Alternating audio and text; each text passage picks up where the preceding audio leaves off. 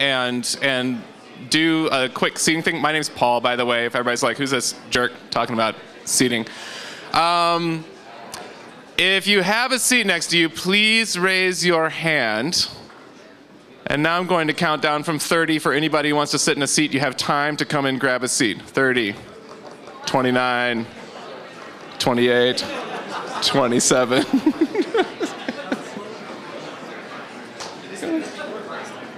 I know, it never works. Like, it never, ever works. Okay, we'll get started.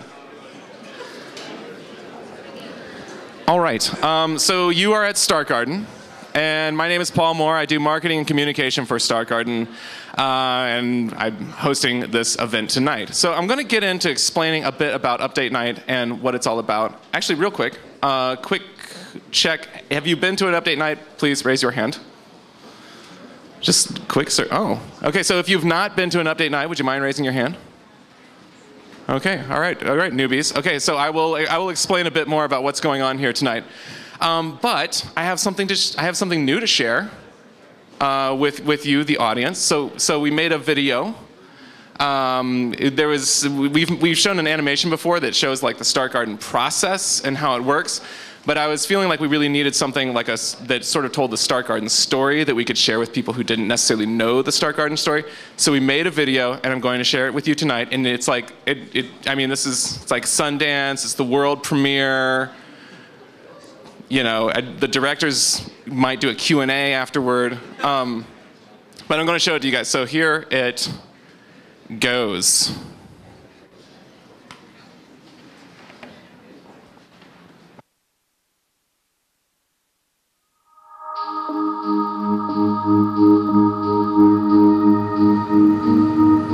Start Garden starts from sort of the basic premise that we actually don't know much at all, that the best way to move forward in this crazy world of starting things is to actually start as many things as possible. So, you know, we have our ideas, we have some thoughts, we're going to share those thoughts. We're by no means the final word on these things. To some extent, we're a victim of our own sort of historical success in the Midwest. We're this cradle of industrial production in the United States, where we think business is big, that things are more forecastable than they really are. I think has really been a hindrance to us in thinking about how to get startups going. It's like we lost sight of that fact that every business really started as somebody's project first. There's an urgent feeling today that across many sectors and verticals, the world needs new innovations.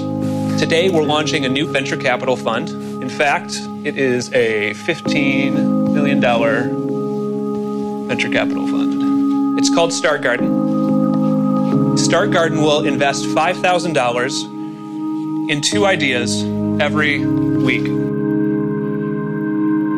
The 30-page business plan is not as valuable as we think it is. The best way to figure out if something's working is to put it out into the world and see what the world sends back to you. I'm Dominic Sorensen, the owner of Scoville Farms. We are a premium pepper products company. I love, having a whole fridge full of condiments and sauces and no food in the fridge, so I have to figure out something really cool to do with those ramen noodles and that sauce. Our first product is Everyday Sweet and Spicy Habanero Sauce. It is a sweet and spicy multi-purpose condiment, and kind of the magic to it is we figured out a way to draw back the spiciness of the habanero and leave the flavor behind. With these weekly $5,000 investments, we're just looking for basic information about who you are, what the market is, what your idea is, how it's different. Sitting in a Tree makes wedding website templates for couples who want to share all of their wedding information online. We aim to make websites that sort of match the amount of time and effort that couples put into every other aspect of their big day. Every week we make 2 $5,000 investments. One of them based on a public endorsement process, one of them we select internally at Start Garden. That public endorsement process lets things in that we wouldn't necessarily have picked ourselves. Reindeer Cam is it's a live streaming feed of Santa's reindeer on the internet 24/7. But probably the coolest part is that it brings the magic of Christmas alive and that it shows Santa 3 times a day. So you can get on there with your kids. You know Santa's coming. You get to see him, feed the reindeer. It's proof positive that Santa's real. Santa goes out every day. Sometimes he's accompanied by his dog, Coco, and sometimes his elf, Wesley, which is usually me. With that $5,000 investment, you actually agree to come back within 60 to 90 days to a public event called Update Night and share what you've learned. Since November 1, we have had about 1 million visits to the website. We've sold to date 15,000 apps.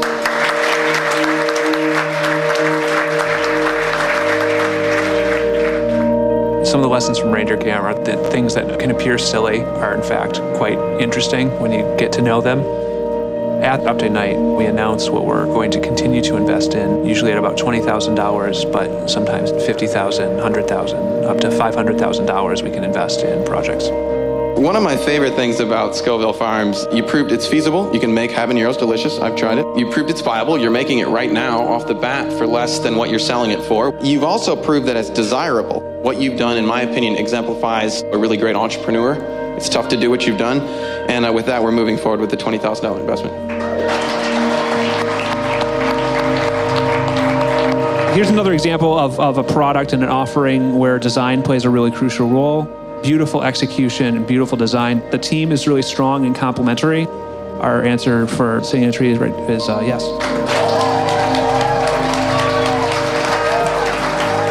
As an entrepreneur, you only have so many skills and connections that you can make on your own. With Start Garden, it sort of extends the network that you have and the skills that you're able to tap into. You know, as an entrepreneur, you always have these ideas boiling up and you're sitting in your office kind of ruminating every day about how you could make it happen. But having the resource to actually pull it off is the difference between the billion ideas people have every year and then the actual execution. It's kind of an interesting dynamic that Drew and I have that we bring to the table. It's definitely kind of a weird venture that's sort of working out. We don't know what's going to be able to take root here, so we're trying to get exposure to as many ideas as possible to find those things that catch fire. It all starts with an idea.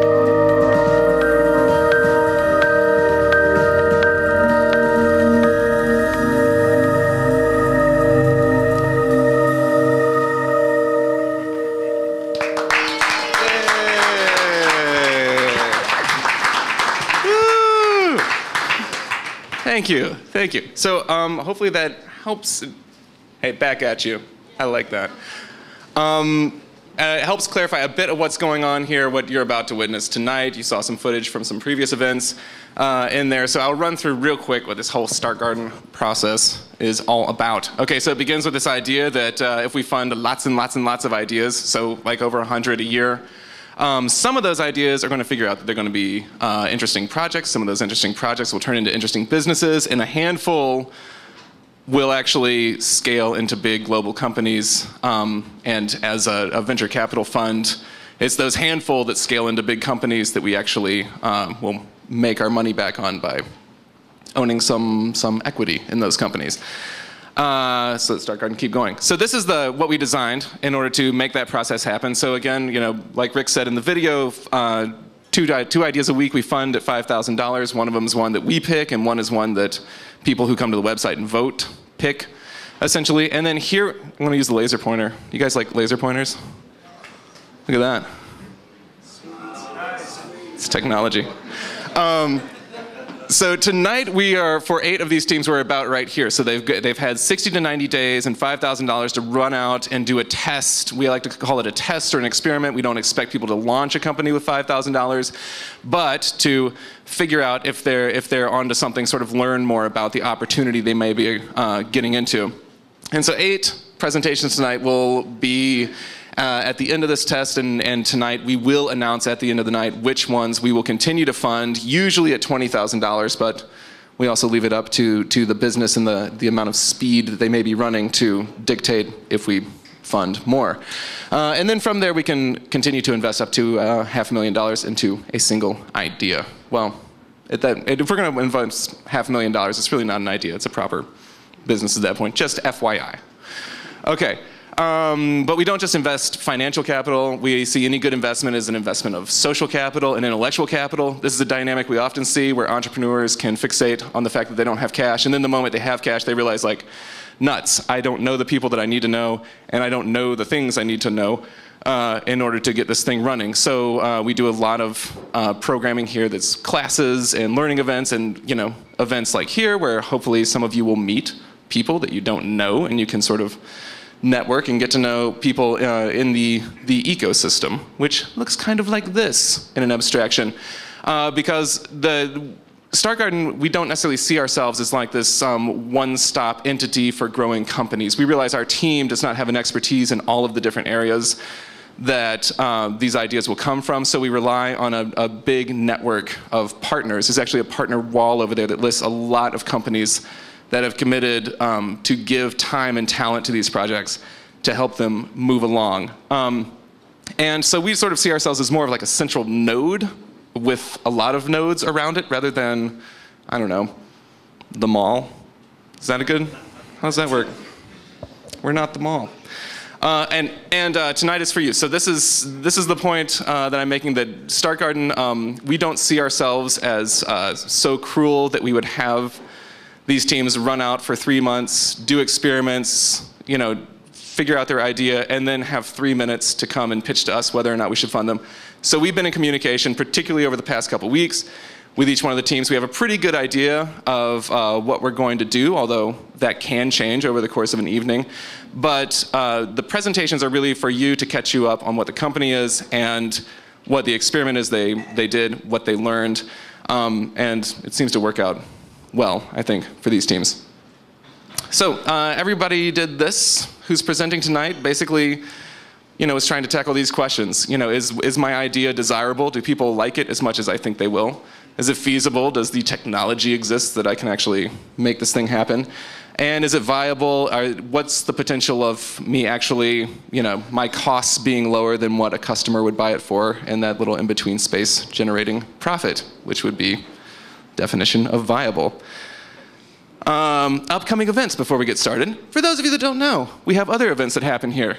So March 5, Steelcase Advisor Hours. Raise your hand if you're from Steelcase in the room. Oh, those guys. How's it going? So we have we had this idea. Every Tuesday we do advisor hours from 2 to 5, and so we bring in experts from all sorts of different fields. They come, they sit here. Anybody who's working on a project, that's many of you in the audience, can come and sit down and chat with people from like intellectual property lawyers to industrial designers to people who run ad agencies to chat about your project and what you're working on and get basically advice from them. And so we said, well, what if we focused on one company in the area for one advisor hours? So I think we've got 5 or 6 people from Steelcase that are coming on Tuesday that represent different fields within the company. So anything from, to give advice on, I don't know, logistics and manufacturing and what's interesting to acquire and, all sorts of stuff. So anyway, Tuesday, 2 to 5, Steelcase advisor hours. If you're working on a project, you're more than welcome to come. March 8th, that's Friday next week. We have a lunch and learn that happens at lunchtime, hence the lunch part of the lunch and learn. And it's a panel that's going to basically discuss how all the different funding options in Michigan and how you can raise capital in Michigan besides Start Garden. March 12th. This is a new class. This is actually kind of fun. We usually do like a lean canvas class every month. This is a class that Tom DeVries, who is formerly part of the Amway Innovation Team, has designed that's really about testing those most important questions. What's the most important question to figure out if something's desirable, feasible, viable, and then how do you sort of run that test? I think it's going to be a cool class. And then March 14th, happy hour. That is what it sounds like. But it's really the time where we open up the doors. If you want to come and have a chat about your idea, not everybody feels comfortable submitting their idea to the website right away. The doors are open and there's free booze and you can hang out and chat with us. It's Thursday evenings after work, once a month. Membership. So we've tweaked membership a little bit. This space, you can have a membership to this space if you're working on a project and you want to hang around, or maybe if you're interested in finding out what's going on with other people's projects. Membership basically means you can come and hang out here and work here if you would like to. It also means that everything is free that I mentioned, like classes, lunch and learns, and you might be like, well, hey, it's free to be here at Update Night. There's actually a really simple reason for that. It turns out we don't have a liquor license, and it would be illegal for us to charge you anything to be here. But if there's a lawyer in the room that can help me around that loophole. I'm interested in talking. So whenever we serve liquor, it's free. When we don't serve liquor, we charge non-members. But if you're a member, it's all free all the time. Oh, and it's $300 per year, about $100 a quarter. It is $100 a quarter. This is for if you're an adult. If you're a college student, it's $100 for the year. So it's reasonable. Let's be honest. This is the format of the night. We'll have presentations. Again, 8 teams will present. They all have about 3 minutes to give you their presentation, catch you up on what they've been doing. We'll have about a 20-minute intermission. You can hit the bar again, hang out, talk. And then a subgroup of the Start Garden team will sit up here and we'll give the feedback to all of the teams and announce which ones we will continue to fund. And I want to say before we get started, thank you to our 8 presenters. And this is like, I feel deeply about this because no matter what happens tonight, not everybody goes home with more investment, but all of them did something really awesome, which is that they stopped thinking about what they were going to do, and they started doing it for the past 2 and 3 months. And some of them have put in a lot of hours, and regardless of what the investment decision comes at the end, they all deserve a big hand for what they've done. Yes.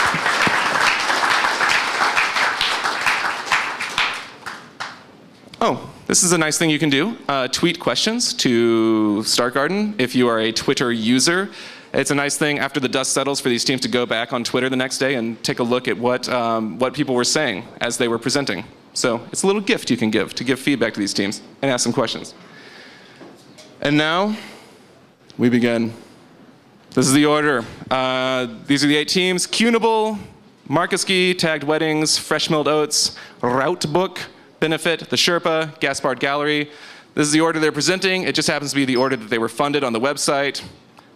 So it's kind of chronological, if you're wondering how we chose that order. And so let's get things kicked off with Cunable and Mr. John Grace.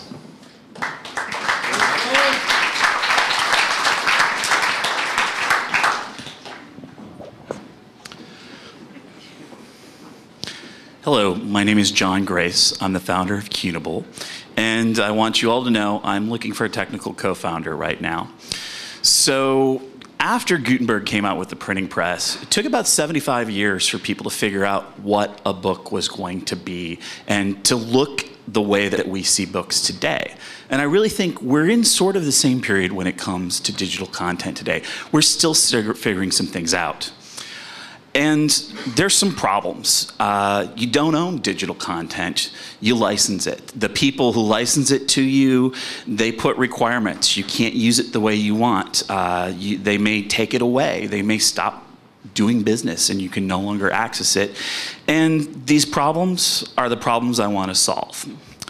So I came to Start Garden with something I called the business hack, which was, hey, we've got this neat idea to get content that's stuck on one platform to another platform, which was, hey, we could, if you wanted to go from your Apple iPhone to an Android phone, we could get your apps to move.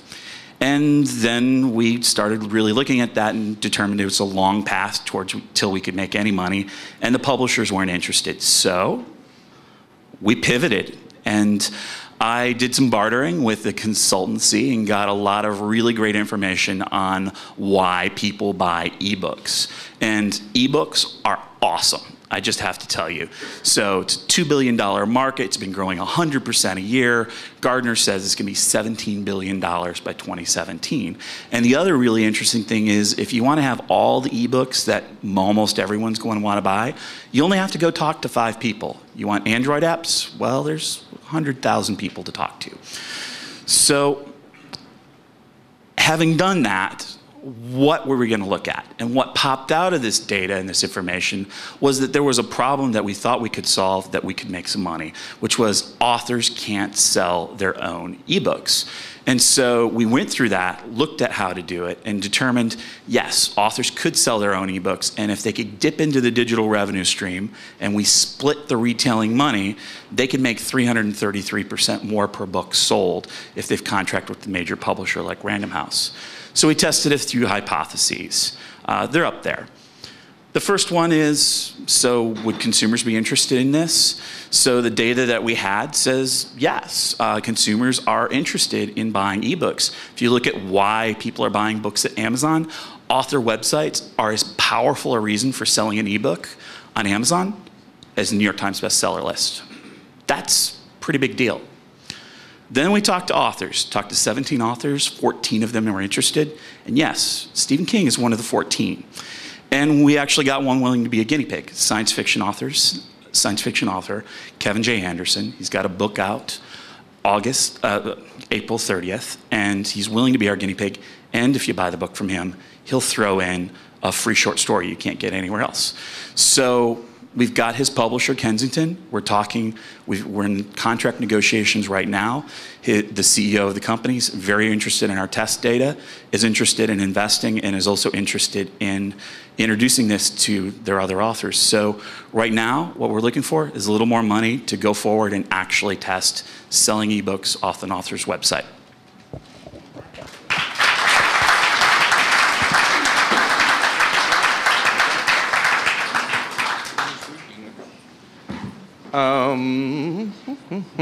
Anybody read the Game of Thrones series?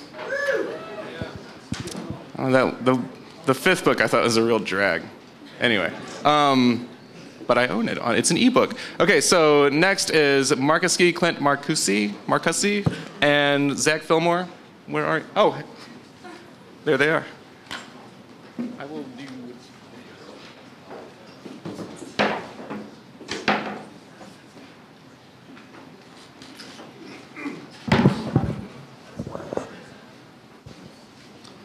Hi, my name is Clint. This is my partner, Zach.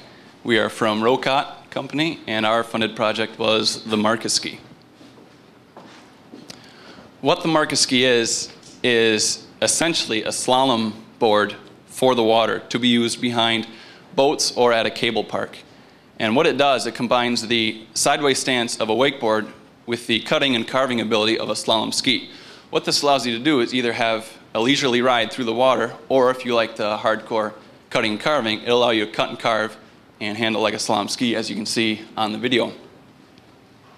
And I came up with this idea riding a wakeboard, and I realized that there was a gap in the two water sports between wakeboarding and slalom skiing. I realized that there's not a product out there, so I went online, tried to look, couldn't find it, so I decided to start making them on my own. I brought Zach onto the team, and we decided to apply for funding from Start Garden. And what we did, we made a bunch of different boards. We tested the undercut design of them. We tested materials. We tested a whole bunch of different styles of board, and we brought them down to Florida to have a promotional event there to see if other people thought that there was a gap in the market. And I'll let Zach explain the results of that event we held in Florida. So as Clint mentioned, we held that event in Florida, and we allowed people of all skill levels and ages to try out the board. And what we learned from them is that they loved it. They felt that they were in control, that they could cut clean. They said it was very easy to get up on, easier than a wakeboard. And they also said that they were less tired after riding it. Another main reason to go down to Florida was functional testing to see which design was best. As you can see, one of them, not the greatest. We won't be moving forward with that one. So we found our two best designs and let everybody try those out.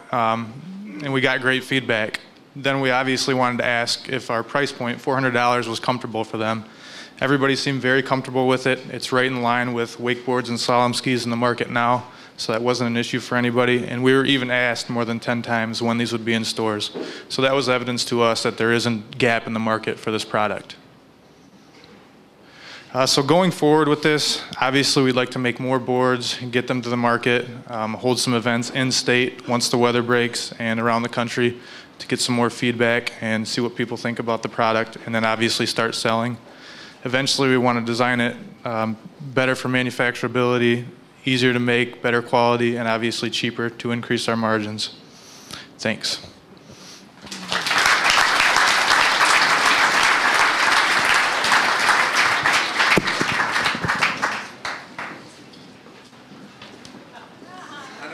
Did everybody notice this?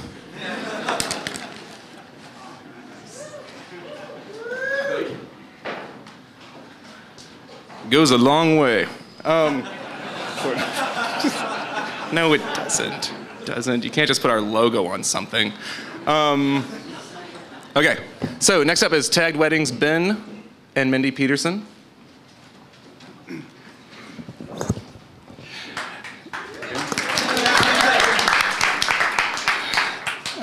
My name is Ben. My wife Mindy is right over here, and we're wedding photographers here in Grand Rapids. We built tagged weddings, or in the process of building tagged weddings, because this is something that we want as wedding photographers. I need the clicker. Right now, so here's our idea. Brides love to look at pictures.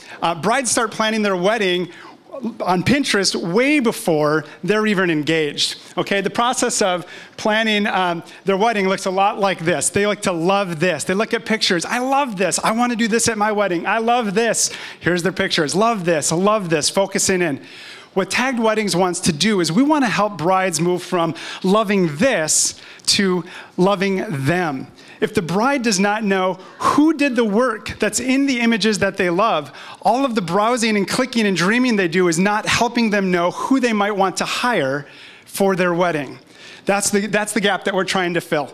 Actually, coming back to this gallery. So this is a wedding gallery my wife and I shot here in Grand Rapids last year. And I would like to introduce you to a few of the vendors who helped put this together.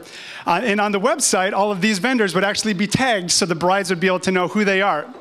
First of all, the wedding was shot at the Grand Rapids Art Museum. Flowers, Jen Ederer, are you here? I think you are somewhere right back here. Jen Ederer is from Modern Day Floral and Events. Her team did the flowers planning and design for this beautiful wedding. The dress, which was just an amazing dress. If you're interested in that, Maggie at Renee Austin in town is able to get that dress for you. And then if you like the pictures, does anyone love the photography? I do. Okay. All right. That's Studio 623. My wife's the lead photographer right over there. And I took this picture right here. Thank you. All right. That's me. I did that one. I get credit for one of those. And then Whitney, her hair and makeup was done by Cheeky Strut right here in town. Whitney is a lead stylist at Cheeky Strut. Whitney might have been here. I don't know if she was able to make it or not. But Whitney is also the beautiful bride in the pictures. Okay? So all of those vendors would be shown in that so the brides could, as they're looking at it, could know where they could get that. So we help brides move from I love this to I love them by showing local weddings that are real weddings, so they're seeing work that can actually be done. And then we tag the vendors that are shown in the images so the brides know who did the work that they loved. So what's the problem? Why is it hard for brides to discover local talent that has their style? We believe it's a problem of the terrible twos. There are many lists that have too many photographers on them, too many vendors on them. One list, if you search for wedding photographers in Grand Rapids, it's going to show you 500 featured photographers right here in Grand Rapids. Another thing is there are sites that have too many random pictures. If you're trying to find something, it's like finding a needle in a haystack. Too much. Some sites cost too much for vendors to be on. So while they show great vendors, it's only showing those vendors that can afford or are willing to pay that amount. We want to have a site that shows more of the right vendors. Here's what we did. I'm going to skip ahead just a little bit. Basically, building a website in 60 to 90 days. We wanted to build a site. We wanted to fully populate it in West Michigan. We wanted to launch it in 2 other markets. And then our web developer had to transition in staff and had to stop. We hired a new web developer 4 weeks ago. And during that time, we went out and met with as many people as we can. We came up with a list of 74 people we wanted to invite in West Michigan to participate. 40 have already said yes, and our website is not live. By comparison, of these 74, 28 are only listed on The Knot, which is one of the leading brands, and only 5 are listed on Style Me Pretty. In those 4 weeks, we only had time to meet with 42 of those 74. 40 people said yes. We believe we've come up with a solution that they want, and that's what we're doing. I would love to answer the question of what we're going to do, but you'll have to ask me over a beer because Paul's standing right here. All right, it's all good. Thank you very much.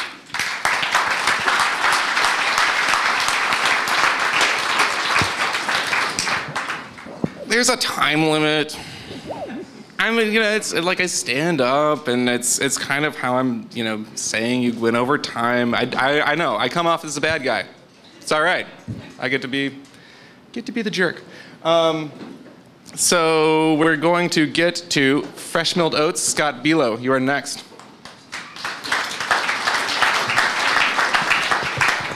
Thanks. All I can say is I'm glad I got married 20 years ago before any of that existed. I can't even imagine how you guys go through it now. But I'm here, and I actually probably have the easiest task. We're going to talk about fresh milled oats, and essentially it's very simple. I am an oat enthusiast. You can call me the oat guy, but I am an oat enthusiast.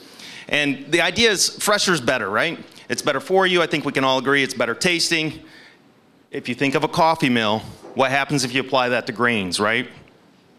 Well, we come up with the granary mill. And what we found is that this actually produces a better oatmeal because we're not steaming it like Quaker does or any commercial rolled oat. We're actually milling it fresh in store for the consumer. And it provides a coarser oatmeal, which gives you that mouthfeel and texture that most people want, but you can still cook it quick, unlike your steel cut oats. So it's kind of the best of both worlds. It's in a little sweet spot.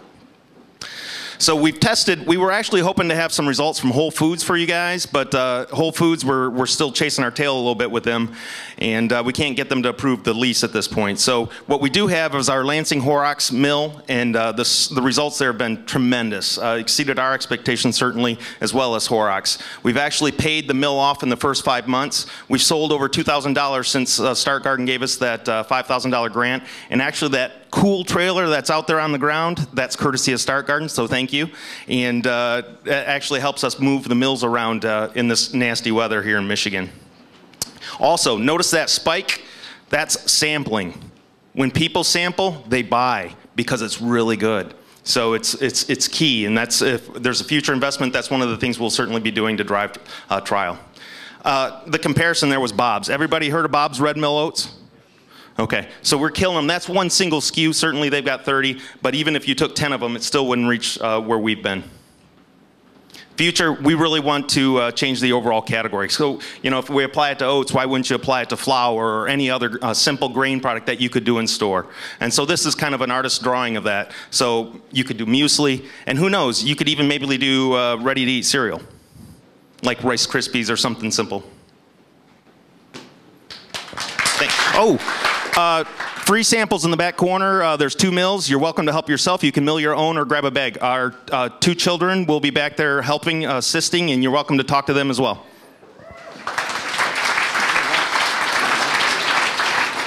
Okay. I need the little clicker even. Yes. Bring your children. All right. It's a family-friendly joint. Route book. Stephanie Sundheimer, Jesse Whitmill. Where do you live? There you, oh, hey, right there.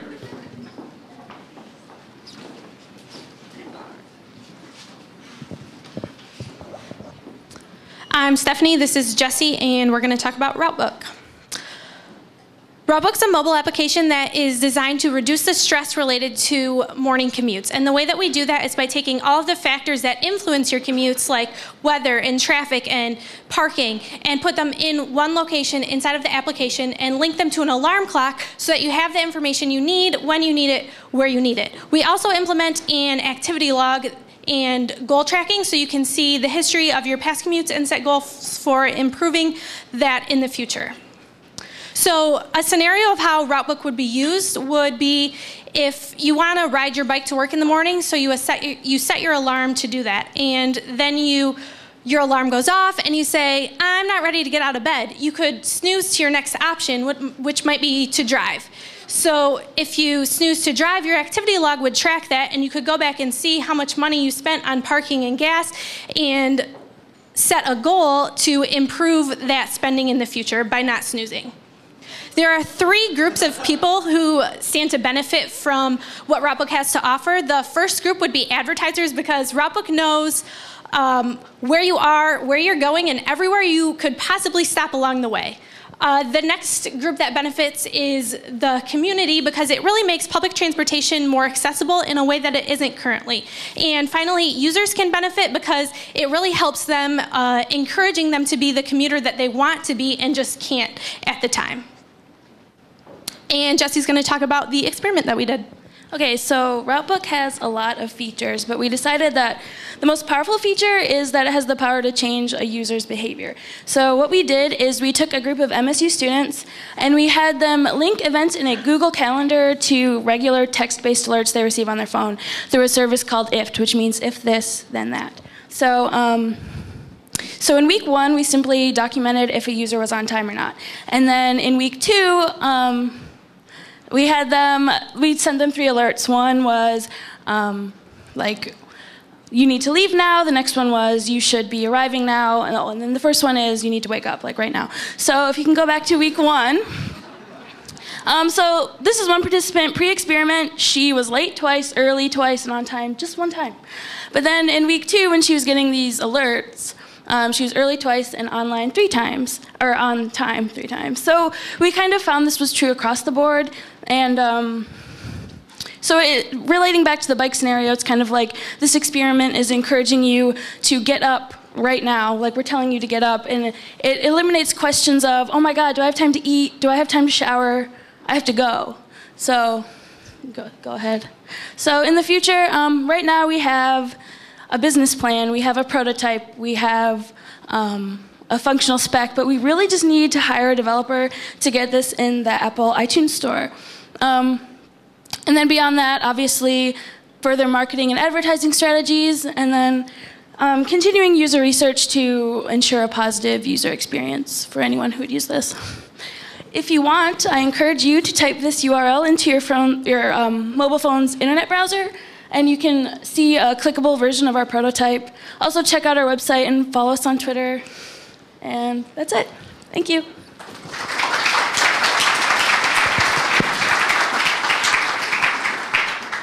All right. Thank you. Thank you. Couple more to go. Benefit, Derek Lally, you are up.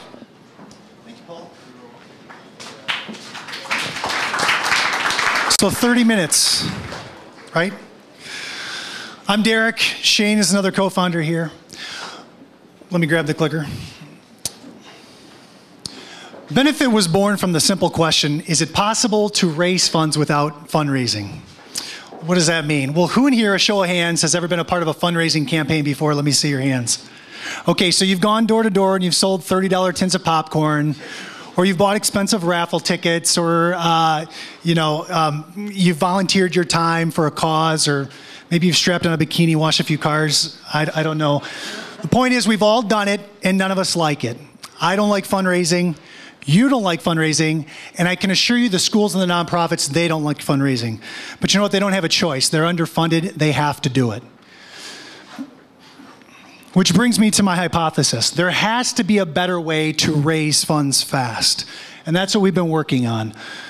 We've created a benefit, well, we call it the Benefit Mobile application, but with the Benefit Mobile application, you give while you shop. In other words, you shop at your favorite participating retailers. When you use your mobile device at checkout, a percentage of your transaction immediately goes to the school or the cause of your choice. We call this frictionless fundraising because not a dime has been spent beyond your typical everyday shopping spend. Well, we had to do a few experiments to prove that we could do this. Number one, can we get some retailers? If we don't have retailers that give discounts that we can pass on to the schools and nonprofits, this app is worth nothing. So using Star Garden's initial $5,000 investment, we were able to secure a partner who brings us access to over 70 retailers from day one. So that's really a big deal for us. We're really excited about that. It's going to take some time. There are one-to-one approvals that we have to get, but we're making great headway there. Number two, can we build it? I'm going to gloss over this one. We've got 3 founders. All of us have 40, well, not collectively, I should say, not individually. We have 40 plus years of experience designing and developing mobile apps. So we're about 90% of the way done with our iOS app. So we're pretty confident that we can build this. Number 3, will schools and nonprofits want it? This is a big one. Well, when you go to a school and nonprofit and you tell them, we're going to give you a solution that costs you nothing. We're going to remove your administrative overhead. We're going to remove you having to take orders and distribute inventory. They're all ears. We've talked to 6 or 7. They're all pretty excited about this.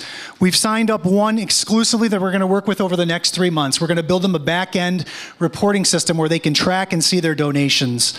So we're really excited about that as well. Lastly, will everyday consumers use it? Well, I don't know about you, but I'm tired of $30 tins of popcorn. And we know that if we look at global trends right now, mobile payments is a fairly new thing, but companies like Apple and Google and PayPal are all getting into the mobile payment space. We know this is where it's going. And so we're super excited about this. I'm sure we haven't had an opportunity to actually put this in front of customers, which we want to, but we're waiting for the retailer approvals. But we do know by the year 2017, mobile payments will exceed $1 trillion. So we're pretty excited about this. Lastly, our future. As I said, we have an agreement with a customer who we're going to be building this back-end reporting and analytics. I've ghosted in the back. We've already started working on it. We're building a public website so that nonprofits and schools can actually create profiles, and you can select them. You can choose to support those. And we're also building a local iPad app so we can pull in local retailers as well. So we appreciate everything Start Garden has done for us, and we appreciate you guys all being here tonight. Thank you very much.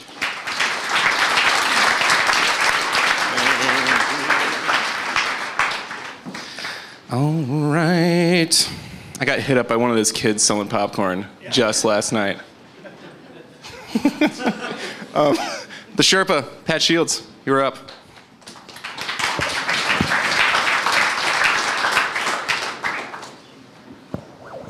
Hello, everyone. Good evening. So I'm Pat Shields, and I'm here with the Sherpa from my nice fancy logo. If you can't tell, it's about bikes. As much as I like to stand up here and kind of convert everyone to being an avid cyclist like myself, this product is really more towards geared towards the guy who bikes already and really managing that experience and making it easier overall for him, or her, I should say. So there's a gap in the biking industry, and this is a very well description of what it is. Even though it's a little comical, it's pretty accurate. There's high-performance cyclists, and then there's adolescent cyclists. And this gap is really because of the maintenance fees that come along with it. So let's say you buy a $2,000 bike, you know, a $20 to a $200 maintenance fee isn't going to be that much. If you're a kid, you're probably going to ride your bike till, you know, it rusts through the frame and your wheels fall off. And in the middle is really the average cyclist who's left, you know, kind of like the commuter, the day to work, goes on the weekend.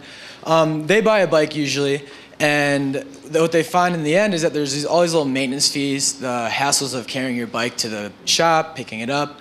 And the research that I've done, along with IDEO, did a big program in the early 2000s with Trek and Shimano, really studying that it was the maintenance part of it that really caused a lot of separation from the bike. So people would get a flat tire.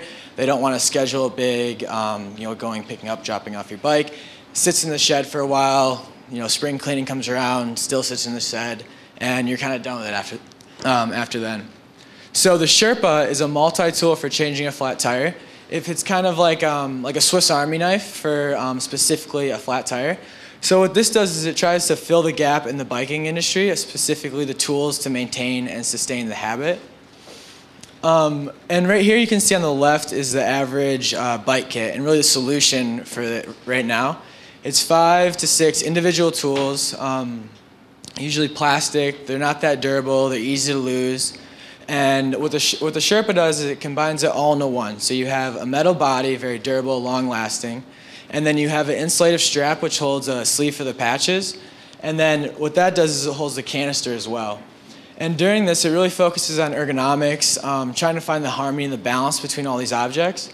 And then the goal is to create an easy to carry, easy to kind of introduce in your life and your whole lifestyle into biking. And kind of, again, make the experience a little more easy and natural.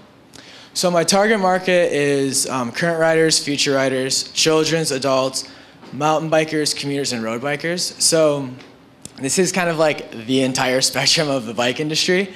But in each one of these groups is a niche market of the people that want to get more hands-on, the people that actually are interested in it and want to have the kind of self-gratification of knowing they did it themselves. They're not afraid to get their hands a little dirty.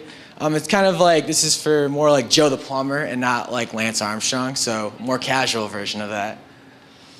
So what I've done so far is created my LLC, Shidoti. Research ergonomics, kind of finding out what worked and didn't work for other industries.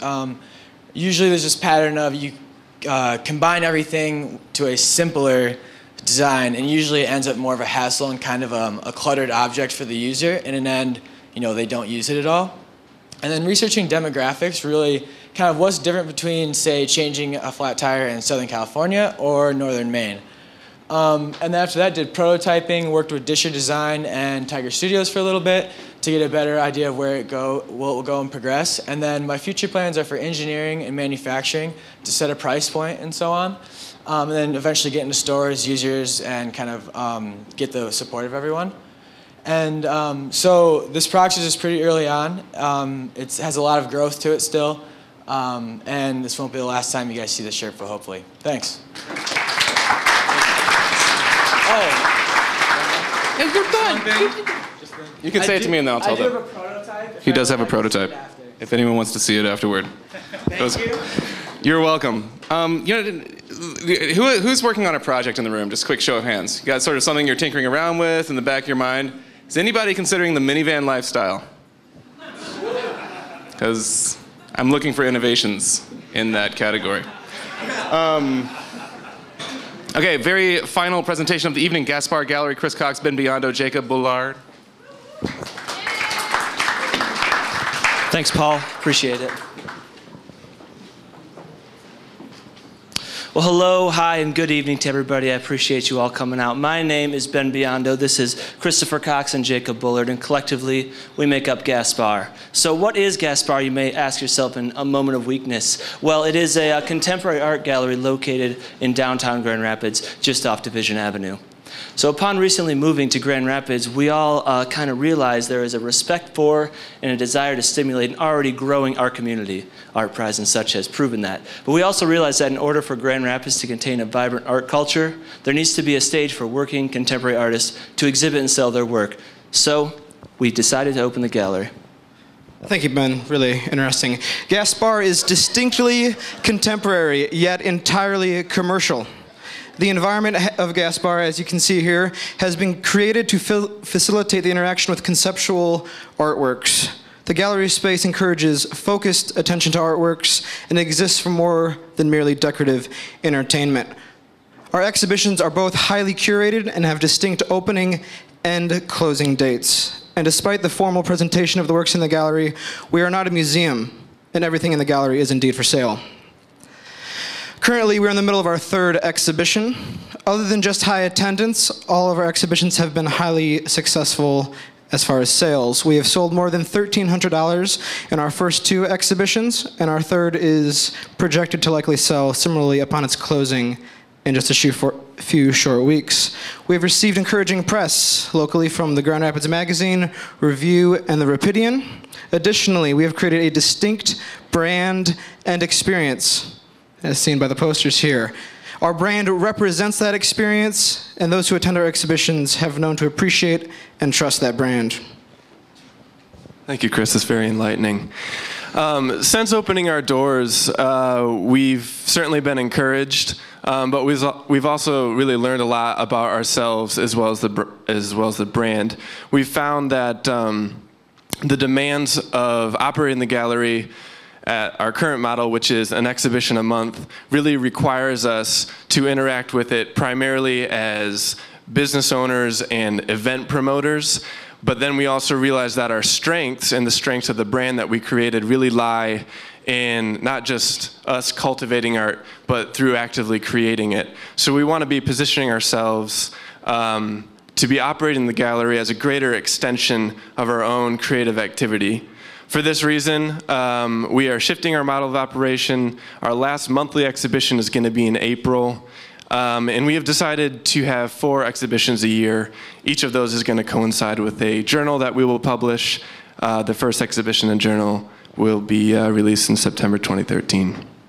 Great idea, Jacob. What will this shift do for us? It will allow us to do several things. Firstly, it will allow us to diversify our product range while generating additional profits. We'll be able to expand our reach outside of Grand Rapids while remaining rooted in the storefront on Division Avenue.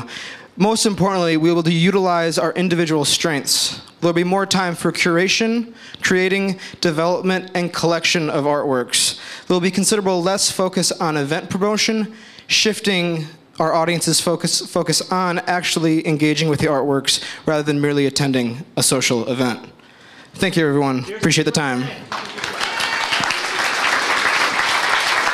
Thank you. It's very enlightening. All right. So that is it. Again, tweet any comments, questions to these teams. You can use the hashtag StartGarden or their Twitter handles that were up there. And now we play music and we have a drink. And in about 20 minutes, we'll come back and StartGarden team will give feedback. Thank you.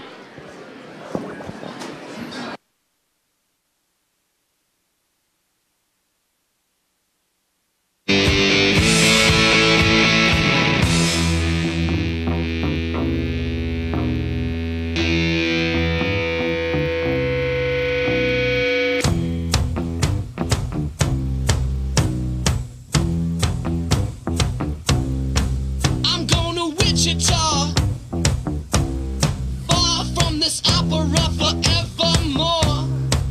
I'm gonna work the strong, make the sweat drip out of every pore. And I'm bleeding, and I'm bleeding, and I'm bleeding right before the Lord. All the words are gonna bleed from me, and I will think no more. The restrooms are located behind me, in case you're wondering.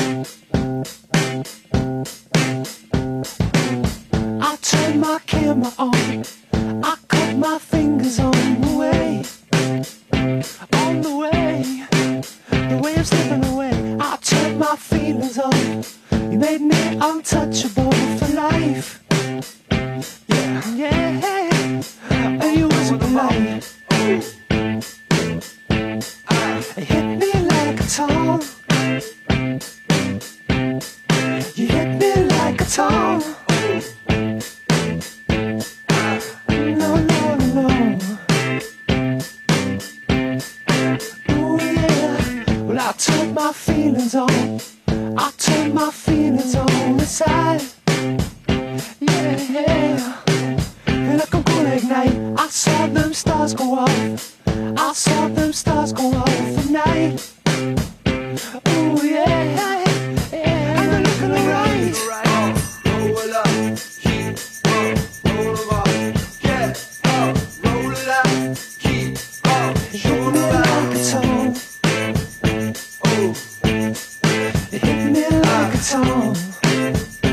Oh, it hit me like a tone.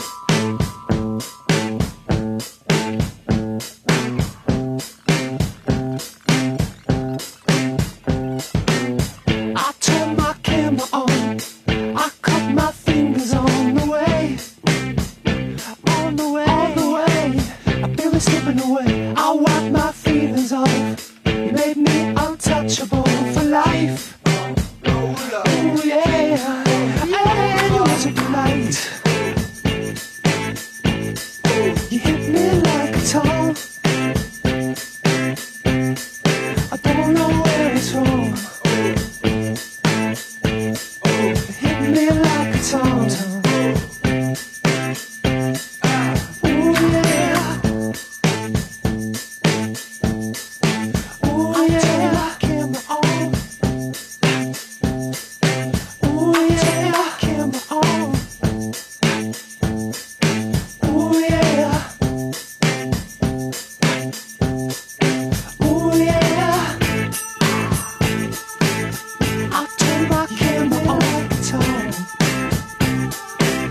I turn my camera on like a tone. I turn my camera like a tone. Hit me like a tone. Feel me slip away.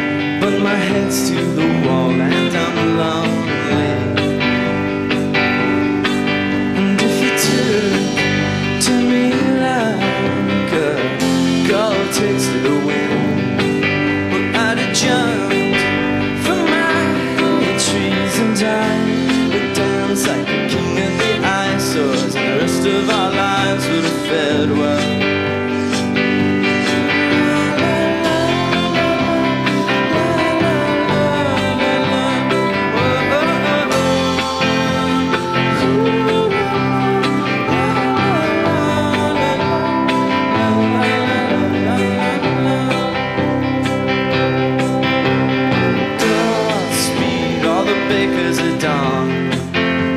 They all cut their thumb. till it burns, till they melt away.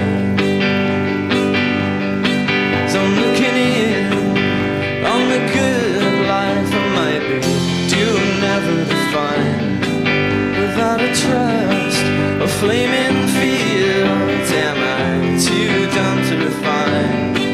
And if you took to me, all right, we're gonna bring it back in. This is such a futile endeavor. We are going to start in a few short minutes.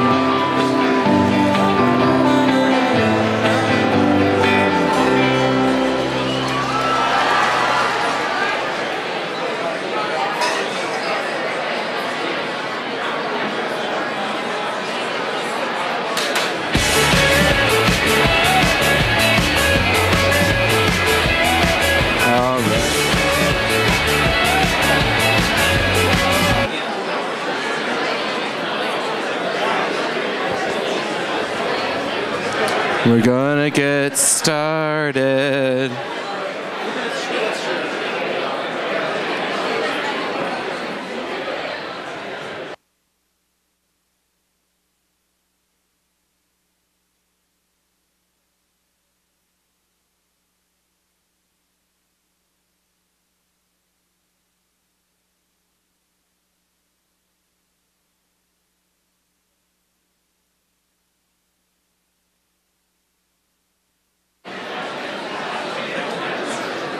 That's how they do it at the opera, by the way.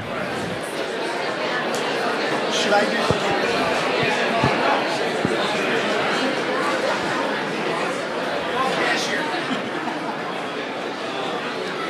do? Rowdy crowd, rowdy crowd.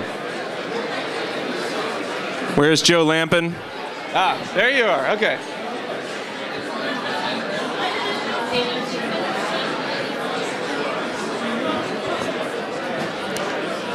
All right. This is it. We're going to get started. I'm not even kidding this time. Okay. So I'm going to take him up. Go ahead and make your way back to a seat. Yeah.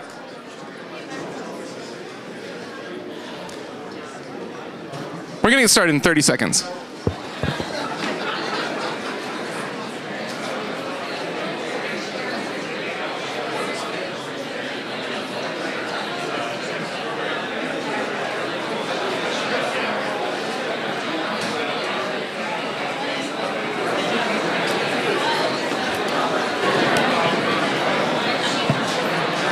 Green? Hello. This one's on. Microphones. 2 turntables and a microphone. We're all set. Let's go. Okay. Yeah, first time we've done this, right? All right. First time. Raise your hand if you can hear me. Raise your hand if you can hear me. Can you hear me? Yeah? Can you hear me in the back? Check. Anyone sitting in the back and raise your hand. Yes? Good? Okay. So let me introduce to you the Start Garden panel that will be giving feedback. Come on.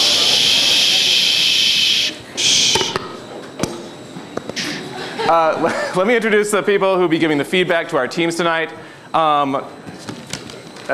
Anybody hear that whistling? Thank you, Paige. Somebody's going to walk out from behind here in like 10 seconds and be like, you were using the sink, weren't you? So Rick DeVos, who is our CEO and founder, is not able to be here tonight. I am sorry. He's a highly attractive individual. He's great to look at. He's not able to sit up here tonight. I'm sorry. But we have 4 really attractive individuals here instead. So this is Mike Morin. Mike Morin is in charge of portfolio relations. And he's got quite a bit of experience in putting together deals for startups and examining startups. And he's an investor deal maker kind of guy. Next to him is Kim Pasquino, formerly known as Kim Clapp, as her badge will show you. She is recently married. And yes, give it up. exciting. Kim is also works with Mike in portfolio relations, doing a lot of the same stuff Mike does, but she is really that central connecting point for a lot of these teams and that broader ecosystem that I mentioned earlier. So she's one of the first contact points for these teams and sticks with them throughout the months. Next to her is Benjamin Gott. Benjamin Gott is our entrepreneur in residence. Have any of you had a boxed water beverage? Yes. That is Ben's company. He's got a bunch of other projects and different things in the works, but that is probably what he's best known for. And then we like having him here because he's basically maybe 2-3 years in front of where some of these teams are tonight. And lastly, we have our financial controller, Joe Lampin.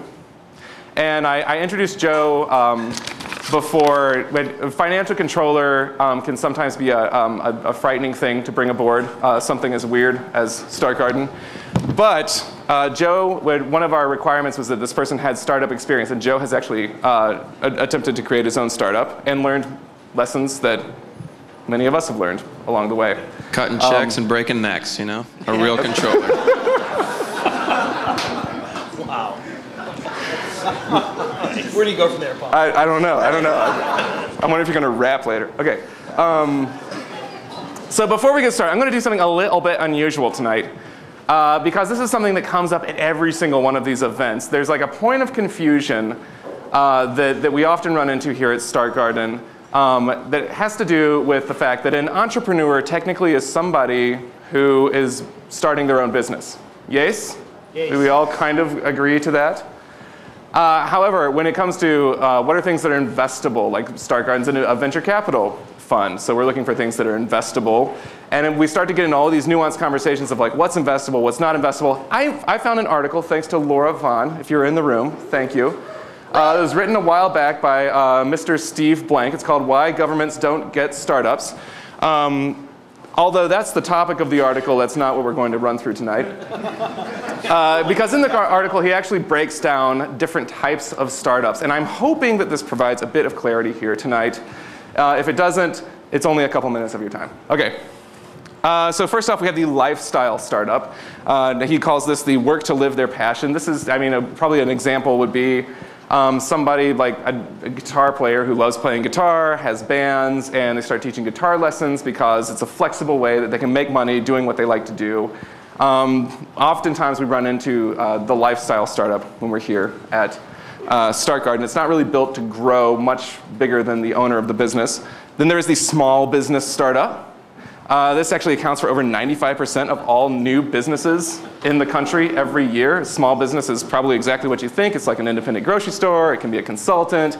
It can be a small design agency. But the purpose is that it provides a living for the owner and the various employees that the small business employs. And then you have the scalable startup. This one is actually, this is a business that's actually intentionally designed to become something much bigger, to grow exponentially. In which case, they start to deal with different types of problems, like how can I go from making 1,000 of these a month to 100,000 of these a month, and reduce my costs and increase my margins. And the big difference between the born to be big scalable startup is that it's the difference between the small business is about earning a living. Scalable startup is about building equity. So that investors can buy 10%, and that 10% that they bought for, say, $100,000 grows into something that's worth $1 million later. And then there's the buyable startup. This is kind of a recent thing. It's the born to flip startup. Instagram would be a great example of this. It didn't necessarily have a business model that made it very attractive to Facebook. What made it attractive to Facebook was that they were just eating up all of their photo sharing activity on Facebook. Instagram's an app that sold for $1 billion to Facebook this last year. But again, it wasn't because they had an enormous amount of revenue, but it was because they were eating up something that Facebook found core to their business. And then lastly, we have the social startup. The startup that is driven to make a difference. This is quite popular actually these days. It's a lot of ideas that are focusing on making an impact over making a profit.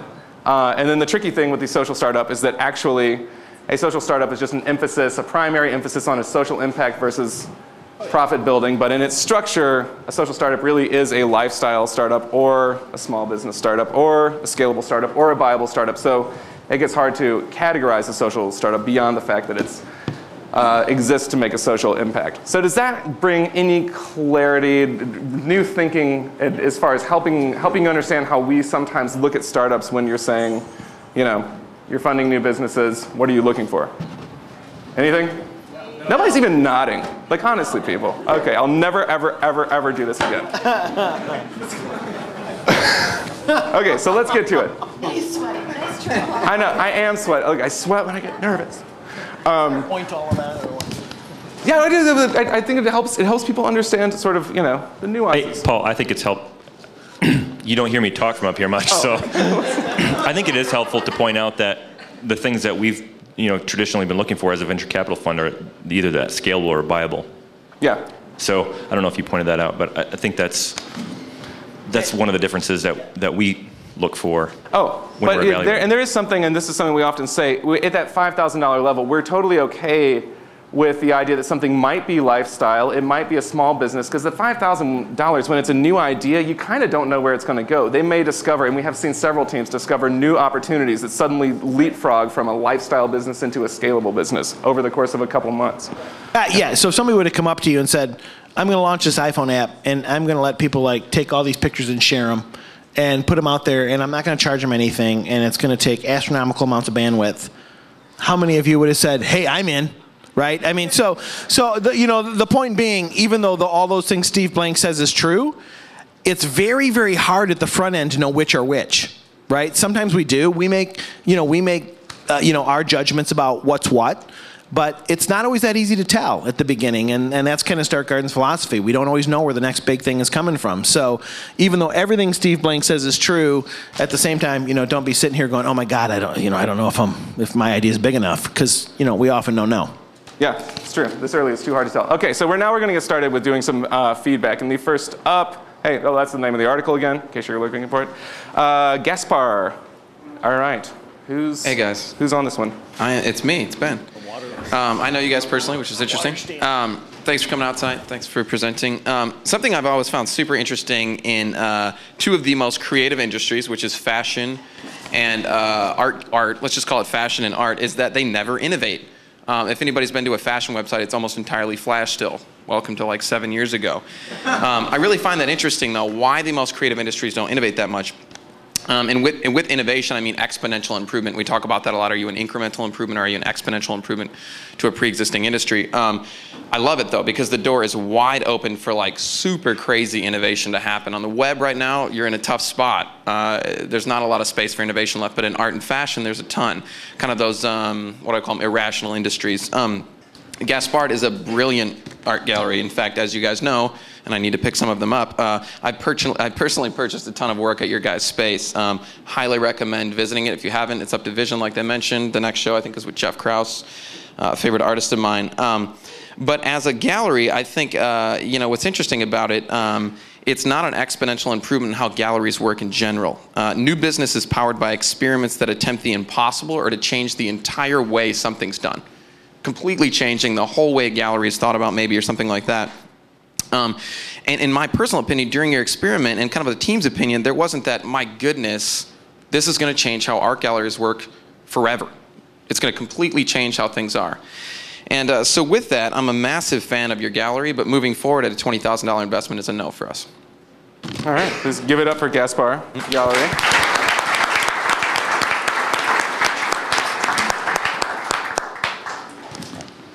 Ben, are you an art collector? On a very small scale, yeah. I've tried to participate in the past. I've lived downtown for about 10 or 11 years, and I've tried to participate. I think it's an extremely important thing in downtown. Of any downtown, downtown's more of an idea instead of an actual space. And I think it's important to support the arts, not just by grants, not by government grants, but by people actually collecting. And that's the difference between a lifestyle business and a scalable business. In fact, hopefully, and this not everybody might agree with me here, but if art galleries stay as lifestyle businesses, hopefully the art is better. If we create really scalable, big, massive art galleries, I'm concerned that the art actually might suffer from that. Mm-hmm. All right. Shh. Okay, people back there, I hear you. Up next is Cunable. Cunable. All right, John. So John has a huge amount of credibility in the publishing space, lots of relational equity and knowledge, and has the ability to actually pick up the phone and make some connections on his own, which has gone a long way in working towards proving out this hypothesis. So it turns out, does appear that authors can maybe cash in on their fan base, and Cunable could potentially make some money from that too. And in the 60 and 90 days, John was really able to get a yes from a his huge customer, which was a publisher. And this publisher wanted a contract and this potential to possibly invest, and also connect them to some authors that would go a long way also in proving out the hypothesis. So really the next step for John is he needs some funding to go to that next step to create this platform. So with that, we would like to invest $20,000 to get him to that next place.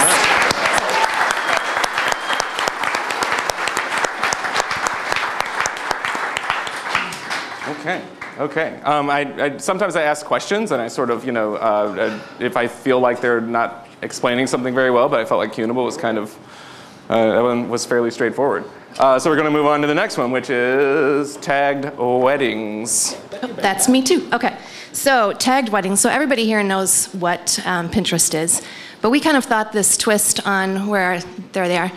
We sort of thought this twist on the whole local wedding market was interesting. And we know you got derailed with the whole development of the website, which was a bit of a bummer. But actually through that, you showed a ton of resiliency.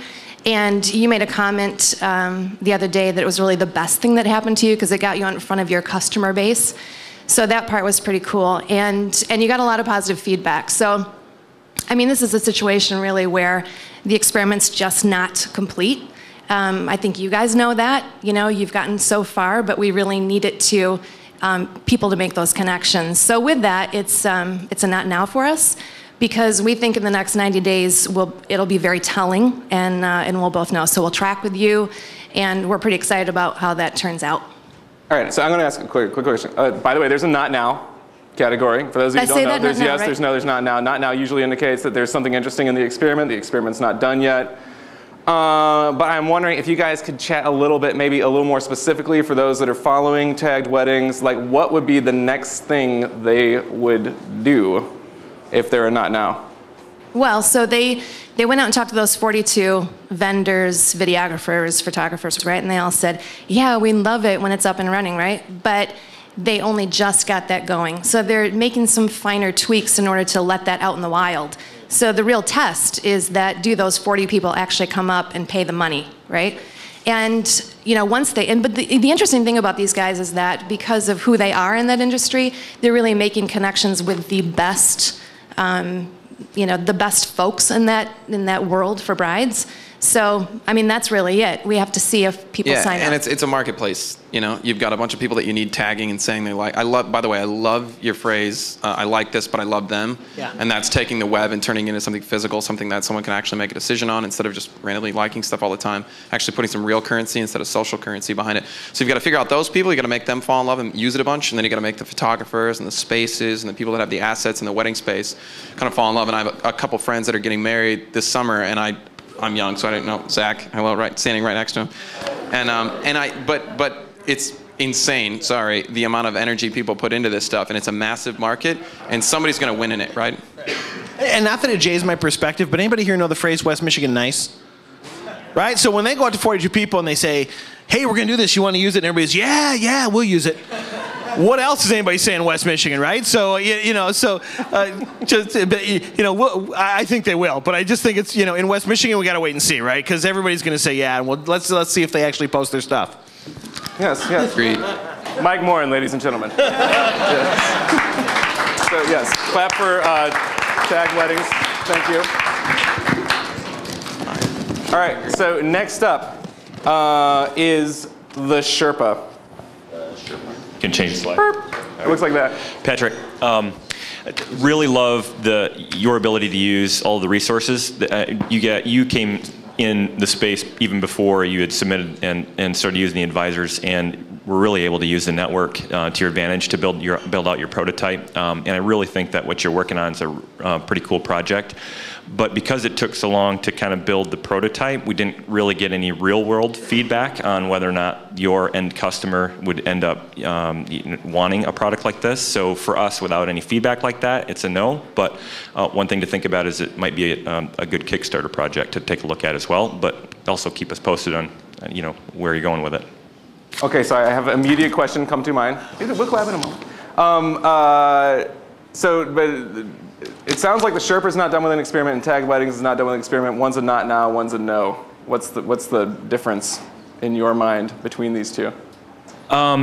We look at Tagged Weddings and they kind of got derailed by this website not being done, and they're so close to actually getting that feedback. And so within the next 90 days, to me, I think we're going to have a good feel for what that's like. We don't necessarily have what that time frame is for the Sherpa, I guess in my mind is one little differentiator. The Tagged Weddings is taking a new approach and kind of segueing into something that doesn't exist. It's kind of tying a couple of different pieces together and doing something different and providing a different type of service and exploring a new world. Like I mentioned, there's the bike components and supplies market is very crowded. There's a lot of different stuff, and I think that there's an immense amount of competition in that space as well. So, the feedback that he's going to get on that is going to be extremely important that we need to see. I think Tagged Weddings has some customers on deck, and you have just a little bit more work before you can get some customers with this thing actually in their hand where they paid for it. And it's just a timing thing. And I think Tagged Weddings, to me personally, is a huge acquisition target.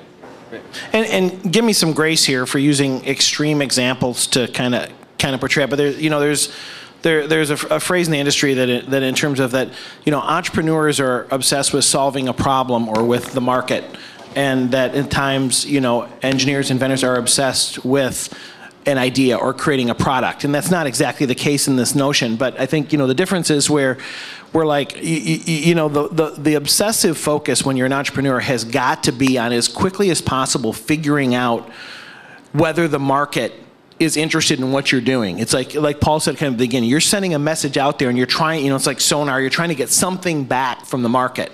And so like in these cases, when there's a lot done on the product side, but we can't hear anything back from the market, it's really, really hard for us. Even if you can make it, it doesn't necessarily mean that the market wants it. And so from a return on investment perspective, we recognize that there's a difference in different products and different offerings in terms of what you need in order to be able to get that feedback from the market. But I really think it's important that the entrepreneur's obsession is customers and what the customer thinks, not necessarily can I make it, can I build it, can I design it, that kind of stuff. And so I think in these two, there's a balance difference in terms of the data that came back during the experiment. All right. Thank you to the Sherpa.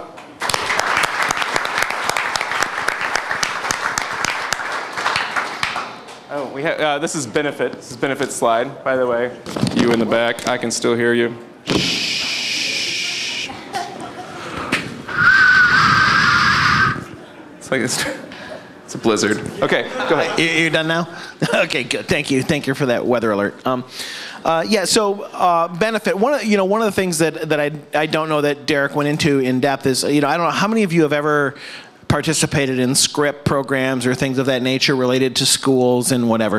It's one of those things that doesn't exist until you have your first child. Yeah, so one of the dangers I was talking about this is until you're like 30-something years old and you have kids and you're trying to figure out how you're going to pay Christian school tuition or something like that, you don't necessarily encounter a lot of these programs. But this is a multi-million-dollar industry that already exists. So the reality is Benefit is bringing technology to bear on an industry that already exists. The challenge that exists whenever you're doing that is you're trying to motivate to some degree a level of behavior change, right? In terms of the consumers, right now they're using physical cards. You got to get them to move to mobile devices and something a little bit different. And in terms of the people that are offering these promotions, in some cases they're not caught up in terms of technology and they're not quite ready for this yet. But you look at where the trend line's going and you're kind of betting on where things are going, not necessarily where things are. Having having a customer is a significant deal. When you've got a beta customer on base that's ready, not only one that's going to try something, but that's actually going to generate revenue in the process of doing that, that's a big deal. You're referring to the school? Yeah, the school. Again, good clarification, Paul. I mean, when you really look at this, the customers is schools and nonprofits. The customer is not really end users that are going to redeem these coupons. They come as a byproduct of the enterprises. The team that's involved in this has a lot of background in this industry and has a lot of background in what it takes to create software. And you really have the capacity to execute this, within what you've got. You guys probably aren't surprised, but our answer is yeah, we're interested in doing some further investment. We have to figure out what that looks like because we don't totally know what's needed to get to the next step. But we're interested in further investment and benefit. Thanks. Yeah. All right.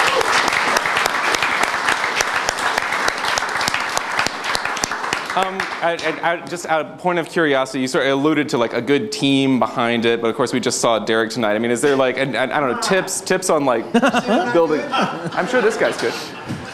You're a team of one.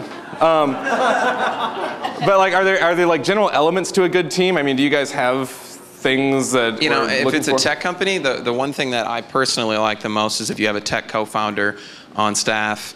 As a partner in the company with some equity or something like that. We've had submissions who come in that I think are great ideas, but it's extremely expensive to develop a web app and even more expensive to develop an iOS app and things like that. Right. And it's even more expensive to get design resource on something. So if you can do that internally in your own team, you're cutting around everything else. You're cutting around the margins that everybody else needs to make to get that kind of scrappy startup thing going. And you guys have a team, and like you said, 40 plus years combined experience and making stuff like that happen. That's we like to call it an unfair advantage to someone who's just coming into the market with nothing. I think Ben hit it. Unfair advantage is the word. That's what I'm looking for.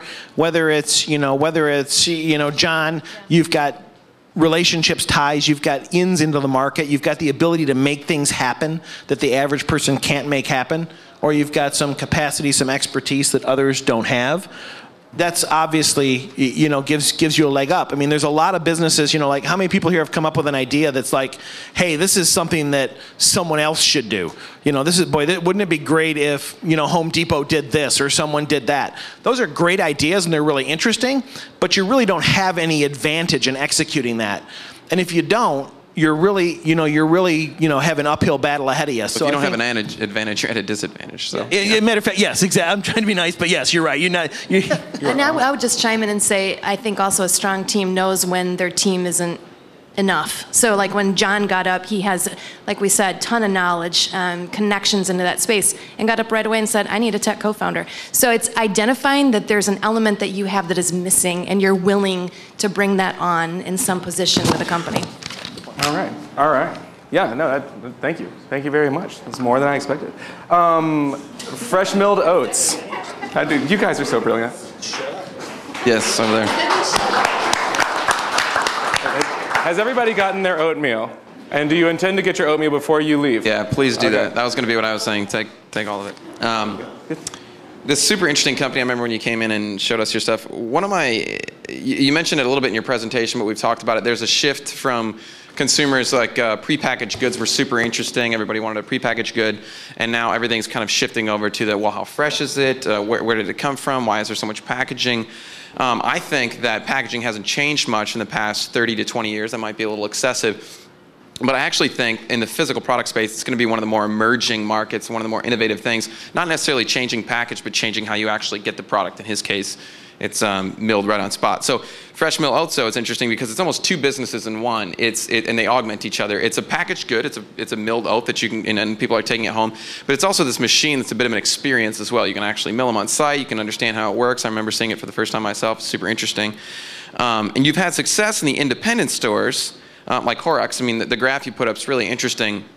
And we've been going back and forth a little bit on that. If you kind of saw the massive growth or the massive, I think you guys have made something like $2,000 in the period of StartGuard, and the other competitor the pre-existing competitor that does something like $15 million a year, Bob's, did only about $200. So what we're trying to figure out is, are you cannibalizing that market, or their share or something like that, or are you adding to the market? And that's kind of a whole other thing. But you're having a hard time, and I know this from boxed water, in getting into the huge big boxes, or not even big box, but big chains, Whole Foods Global, Global, and then the bigger chains and things like that. So from that standpoint, feasibility and desirability, I don't think have been completely proven out yet. You have some inventory of machines left over. You have some placement. We were talking earlier about this, where those things are going to go. This one's a not now for me by a string, because I think you're going to know a lot in the next 60 to 90 days because you have machines actually made and ready to rock. Your numbers have been fantastic. We just need to track and learn a little bit more about what you're going to do. I love consumer packaged goods, so I think there's a cool future for this. And when you start eating into the margin and the sales of the big guys, things get really interesting, and I think that's where you're heading in that direction. Okay, quick question, because it sounds like the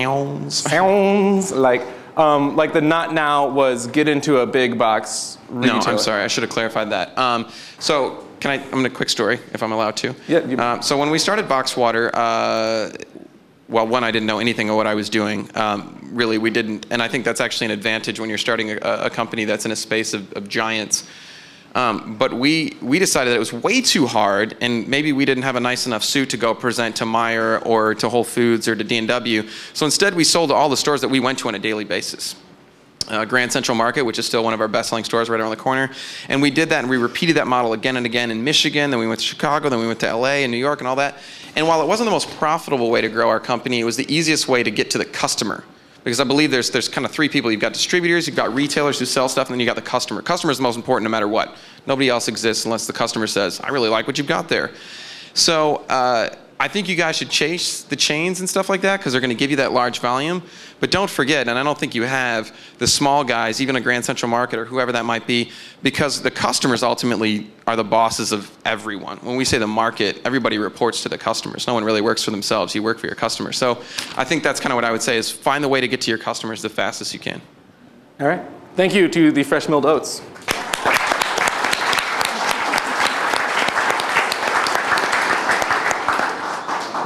Route book.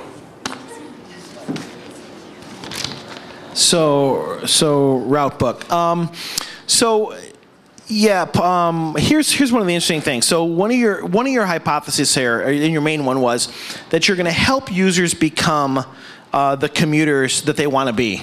Paul, can I have a little license here for a little bit of a rant? Okay, so I know I make him cringe every time I do this. So I think this is a great example to talk about the notion of behavior change. Right, and in their presentation they talked about that the application has the power to change the behavior of people. One of the things that we're always looking at is, I know we've got some other people that are investors in the room, some of the Grand Angels and different people. Behavior change is a huge issue. When you're pursuing an application that requires behavior change, it's a task, right? I mean, I'm not going to ask in here who married somebody thinking that they were going to change their behavior and how that experiment went, but I'm just saying it's not an easy thing. So I thought that was an interesting thing, and you're talking about changing the behavior of people. The ultimate solution here is a combination of external data sources with kind of existing applications like calendars. So you've got traffic data, weather data. The technology in this space is converging fairly rapidly. All of those kind of functions are taking on a lot of new stuff. So I think, the question here for us is, regarding one, does this information that's being provided have the ability to literally change the behavior of a person? And two, when we're looking at these, there's a couple different things that this could be. Is this a business or is it a feature that exists within? And secondly, is this kind of a radical new deviation, or is this really just an iteration of something that maybe exists today. I think you can probably tell where I'm going from some of my conversation, but when we look at this, our belief is that this is more of a feature or an iteration that favors an incumbent in the market. And I also, I think I would say I'm not necessarily sure that, the person that can't get up on time for class or can't do stuff, that necessarily another piece of information is what's going to solve that dilemma and cause behavior change. Maybe it will, maybe I'm wrong. I still think that, the problem they're trying to solve in this issue around commuting and everything that's involved in commuting and the dilemmas around commuting is a super, super interesting space. With new urbanization and different stuff happening, I think it's an interesting space. But I'm not sure that this particular solution, really hits on it. So, for that reason, our notion is that we're not going to invest further in this, but it's always good to have Spartans in the room as a fellow Spartan. So go green, if nothing else. Thanks, guys. So, yeah.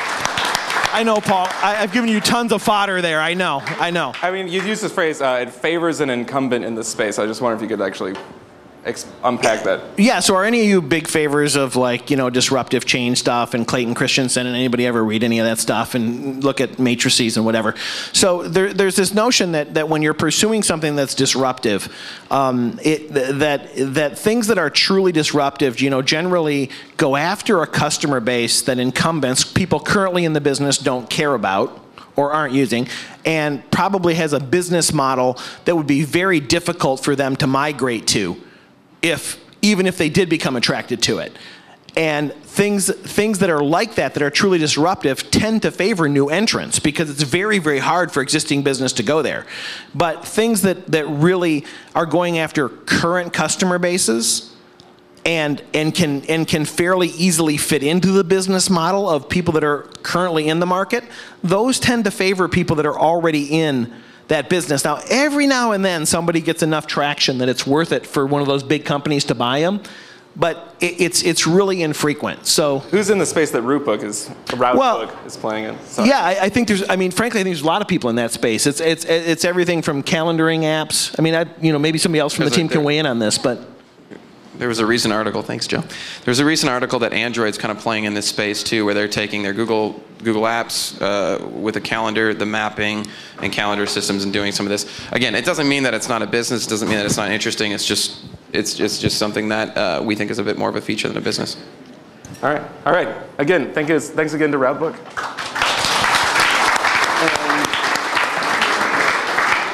Is our final presentation or project of the evening. Testing. Hey. Wow. Amanda Chaco. Amanda Chaco, everybody. But thanks for handing me the dead one. I'm not sure what I was going to do with it. No problem. So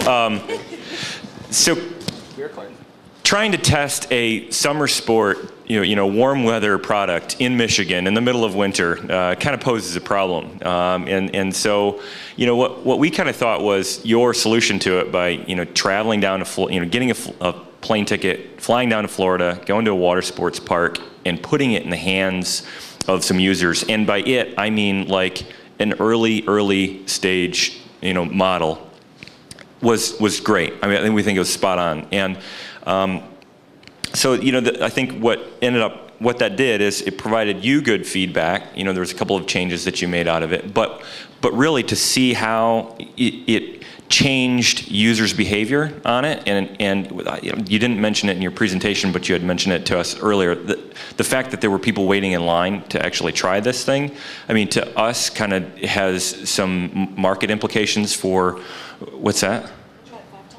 You tried it 5 times? No, you didn't try it. The same people tried it 5 times. Thanks. Did you want to do this? No, I'm just kidding.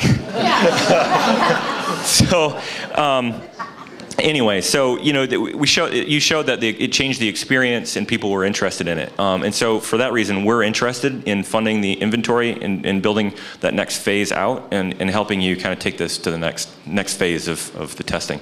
Yes.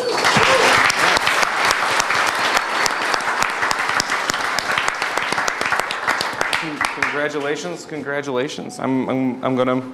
Well, I want to chime in on that one. I think what's interesting about the Marcus Ski, I keep saying Marcus Ski, is it's a simple product.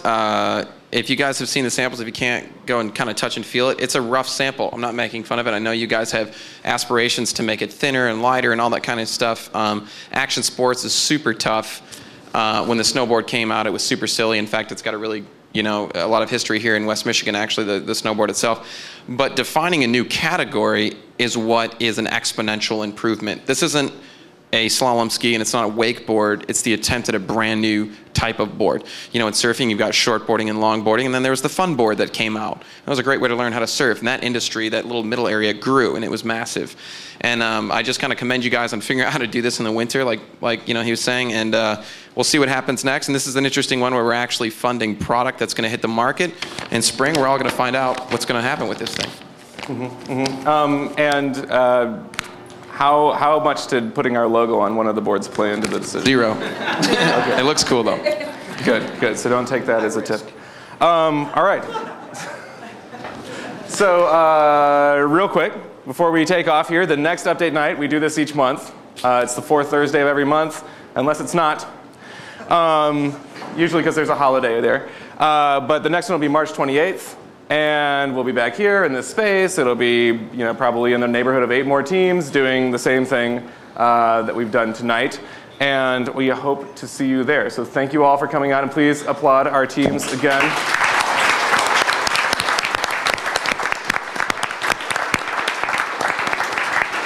And if you've still got a drink ticket, feel free to stick around for a little while and hang out. Thanks again.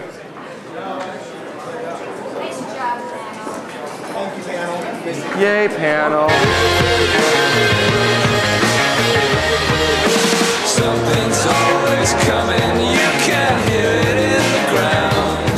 It swells into the air. Yeah, we scripted that. I mean, look, 7:20. Derek, thank you. I appreciate it. Thank you. I'm always, I'm so concerned. I do more sweating. Yeah. You just sweat. I know, but mostly it's actually because I'm hot. I just thought it was kind of funny. But I mean, I try to it seems like things can get so heavy so quickly. Yeah. Sometimes you got a crowd that's willing to laugh. Another time, and it's tough when they're not. Yeah. You're going to reach down real deep and just be good at it.